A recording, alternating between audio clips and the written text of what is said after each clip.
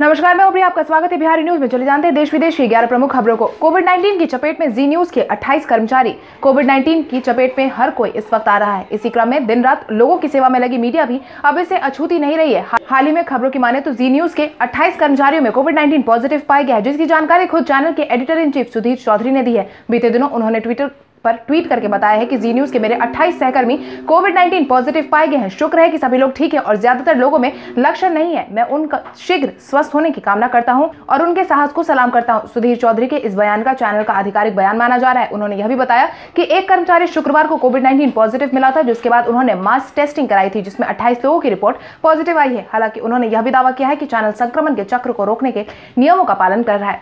Social media पर जो मजदूर की तस्वीर तेजी से फैल रही थी पहुंचा अपने घर। कुछ दिनों पहले मोबाइल पर अपनों से बात करते समय रोते हुए एक मजदूर की तस्वीर सभी राष्ट्रीय और स्थानीय मीडिया की सुर्खियों में देखने को मिली थी। इस तस्वीर में सड़क किनारे बैठकर एक प्रवासी मजदूर रामपुकार पंडित मोबाइल फोन पर बात करते हुए रो रहे थे। हालांकि अब रामपुकार पंडित अपने घर पहुंच चुके हैं। दिल्ली से करीब 12 किलोमीटर दूर बेगूसराय में अपने घर पहुंचने के लिए जूझ रहे 38 वर्षीय रामपुकार की तस्वीर मीडिया में आने के बाद उन्हें बिहार तक पहुंचाने में मदद मिली है, जिसके तहत श्रमिक स्पेशल ट्रेन के जरिए दिल्ली से बिहार पहुंचे और यहां आने के बाद स्थानीय स्कूल में उन्हें क्वारंटाइन में रखा गया है। इसके बाद उन्हें बेगूसराय जिले के एक अस्पताल में भर्ती कराया गया है, जहां पर दूर से वह अपनी पत्नी और 9 साल की बेटी से मिले।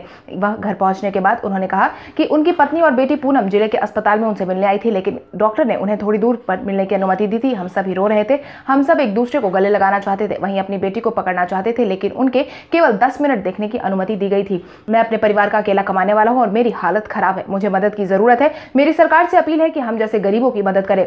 उद्धव ठाकरे ने सभी मजदूरों से की अपील। महाराष्ट्र के मुख्यमंत्री उद्धव ठाकरे ने सड़कों के रास्ते अपने घर लौट रहे मजदूरों को समझाते हुए कहा है कि सभी को अपने घर भेजा जाएगा, बस सब मजदूर सब्र रखे और कोई भी पैदल ना निकले। उन्होंने आगे कहा है कि प्रवासी मजदूरों को व्यवस्थित तरीके से रखा जाएगा, खाना समय पर दिए जाए। बहुत लोग कह रहे हैं कि क्यों जाना है, मैं उनसे कहता हूं कि हम पूरी कोशिश कर रहे हैं कि उन्हें उनके घर तक पहुंचाया जाए। अब तक 5 लाख मजदूरों को ट्रेन और अन्य साधनों से उनके राज्य पहुंचाया जा चुका है। कोई भी मजदूर ऐसे रास्ते पे ना जाए जहां पर किसी भी अप्रिय वाक्य के होने की संभावना है। जिले के कलेक्ट्रेट सुविधा कर रहे हैं, आप संयम रखें, बेताब ना हो, आपको सुरक्षित भेजा जाएगा। उन्होंने आगे कहा कि हमारे अपने राज्य के मजदूर भी यह कह रहे हैं कि हमें कब घर भेजा जाएगा, तो आप तो अपने राज्य में हैं, आपको भी भेजा जाएगा, लेकिन आपसे विनती है कि आप कम से कम रास्ते पर ना चले।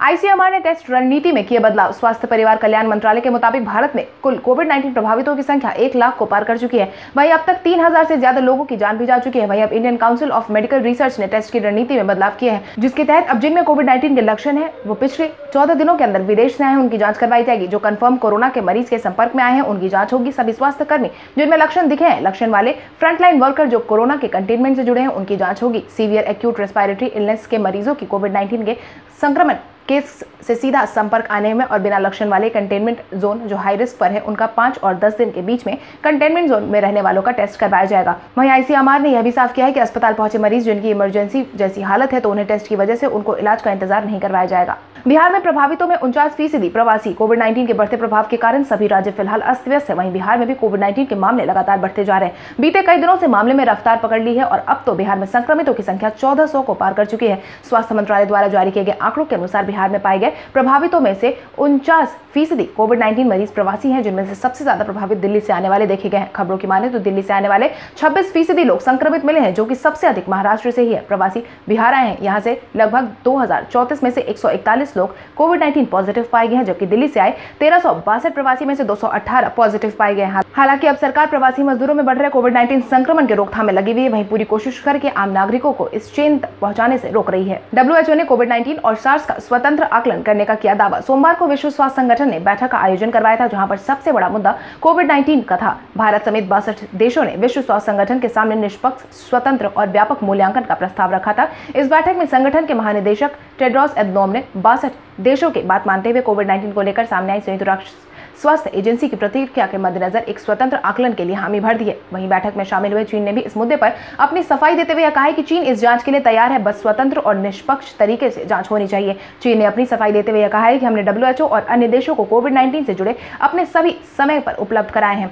वहीं कोविड-19 पर नियंत्रण और उपचार के अनुभव को भी सभी देशों के साथ समय समय पर शेयर किया गया है। भले ही कोविड-19 वुहान से निकला है, मगर यह वहां पर उत्पन्न नहीं किया गया है।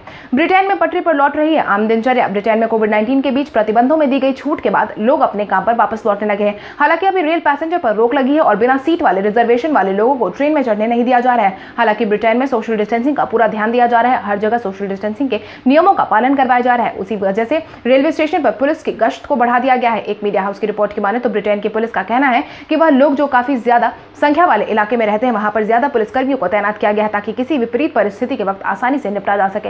वहीं प्रतिबंधों में मिली छूट के बाद बड़ी संख्या में लोगों ने अपने घरों से निकलना शुरू कर दिया है। इंग्लैंड में छूट से पहले हफ्ते में लोग सनबात का मजा लेते दिखाई दिए हैं, बाहर पिकनिक बनाने निकल पड़े हैं, जिससे कि वहां सार्वजनिक परिवहन की मांग और संख्या ज्यादा बढ़ गई है। 5G नेटवर्क के लिए लोगों को करना होगा और ज्यादा इंतजार। देश में 5G नेटवर्क उपभोक्ताओं को और इंतजार करना पड़ेगा। दूरसंचार विभाग ने अक्टूबर तक स्पेक्ट्रम नीलामी की समय सीमा तय कर दी है। इनमें 5G फ्रीक्वेंसी को शामिल किया गया है। नीलामी प्रक्रिया से जुड़े एक अधिकारी ने बताया कि दूरसंचार विभाग 22 मई तक नीलामी करता है तो एजेंसी का नाम तय कर लेगा जो सॉफ्टवेयर बनाने और उसके प्रबंधन का काम देखेगी। तकनीकी दौर की प्रक्रिया को चुना गया है, जिसमें से 2 को स्पेक्ट्रम नीलामी का अनुभव भी है, जिससे कि अनुभव वाली फर्म को जिम्मेदारी मिलेगी तो 2 महीने के भीतर ही यह नीलामी प्रक्रिया शुरू हो जाएगी। ऐसा नहीं होने पर प्रक्रिया शुरू होने में 3 महीने लग सकते हैं। हालांकि किसी भी हाल में अगस्त से सितंबर तक शुरू करके अक्टूबर तक नीलामी की प्रक्रिया को पूरा कर दिया जाएगा, जिसमें 5G नेटवर्क से जुड़े 3300 से 3600 मेगा हार्ट वाले स्पेक्ट्रम को बाहर करने की अनुमति मांगी गई है। अमिताभ बच्चन ने सफाई कर्मियों की साझा की एक तस्वीर। बॉलीवुड अभिनेता अमिताभ बच्चन ने बीते दिन अपने बंगले जलसा के सामने सफाई कर्मियों के काम करने की सराहना की है और सोशल मीडिया पर उनकी तस्वीरों को शेयर किया है, जिसके कैप्शन में उन्होंने लिखा, कौन कहता है संडे की वेल विशर मीटिंग बंद हो गई है। जलसा गेट पर यह देखिए, बच्चन अपने प्रशंसकों को याद कर रहे हैं जो कोरोना के कारण उनकी एक झलक पाने के लिए रविवार को उनके बंगले के गेट के बाहर इकट्ठा नहीं हो सकते। हालांकि मेगास्टार ने कोविड-19 के बीच सफाई कर्मियों की कड़ी मेहनत की भी सराहना की है। आपको बता दें, अमिताभ बच्चन आए दिन अपने सोशल मीडिया हैंडल से कोविड-19 वॉरियर्स के लिए कुछ न कुछ नया डालते रहते हैं और उनकी सराहना करते रहते हैं। तालिबान ने जम्मू कश्मीर को बताया भारत का आंतरिक मामला। जम्मू कश्मीर के मुद्दे पर पाकिस्तान को हर तरफ से मुंह की खानी पड़ी है। एक बार फिर से पाकिस्तान को एक नया झटका लगा है। अफगानिस्तान में सक्रिय तालिबान ने जम्मू कश्मीर को भारत का आंतरिक मामला बताया है। तालिबान ने जम्मू कश्मीर में पाकिस्तान प्रायोजित आतंकवाद में शामिल होने के लिए सोशल मीडिया पर चल रहे दावों का खंडन किया है। इसके साथ ही तालिबान ने स्पष्ट रूप से कहा है कि वह दूसरे देशों के आंतरिक मामले में हस्तक्षेप नहीं करेगा। इससे पहले पाकिस्तान की आर्मी ने भी ट्विटर पर एक बयान शेयर कर दावा किया था कि तालिबान कश्मीर में जारी सभी मामलों का भागीदार होगा, लेकिन तालिबान के बयान के बाद पाकिस्तान के सभी दावे खोखले नजर आ रहे हैं। नवाजुद्दीन सिद्दीकी की पत्नी आलिया ने भेजा तलाक का नोटिस। बॉलीवुड के मशहूर अभिनेता नवाजुद्दीन सिद्दीकी की पत्नी आलिया ने अभिनेता को तलाक का नोटिस भेज दिया है और मेंटेनेंस अमाउंट की मांग की है। खबरों की माने तो आलिया के वकील ने कहा है कि आलिया ने 7 मई को तलाक और मेंटेनेंस की मांग वाला नोटिस को व्हाट्सएप के जरिए नवाजुद्दीन सिद्दीकी को भेज दिया था, लेकिन अभी तक इस नोटिस का जवाब नहीं आया है। वहीं आलिया के वकील की माने तो नवाजुद्दीन को इस नोटिस का जवाब 15 दिनों के अंदर देना होगा। अगर उन्होंने 15 दिनों के अंदर जवाब नहीं दिया तो उनके खिलाफ सख्त से सख्त कदम उठाए जा सकते हैं। वहीं उनकी पत्नी ने दोनों के रिश्ते पर अपना बयान जारी करते हुए बताया कि उनके और नवाजुद्दीन के बीच सब कुछ ठीक नहीं चल रहा है और यही कारण है कि उन्होंने तलाक का फैसला लिया है। हालांकि इस वक्त नवाजुद्दीन अपने गांव बुढ़ाना में है, जहां वो अपने परिवार के साथ बीते कुछ दिनों पहले ही लौटे थे। तो चलिए बढ़ते हैं आज के सवाल की ओर। आज का सवाल कुछ इस प्रकार है, कोविड-19 के रोकथाम में लगे सुरक्षा कर्मियों के लिए आप क्या संदेश देना चाहेंगे? अपने जवाब हमें कमेंट करके जरूर बताएं। इसके साथ ही आज के लिए बस इतना ही। देश विदेश की तमाम बड़ी खबरों से जुड़े रहने के लिए हमारे YouTube चैनल को सब्सक्राइब करें और बेल आइकन दबाना ना भूलें। धन्यवाद।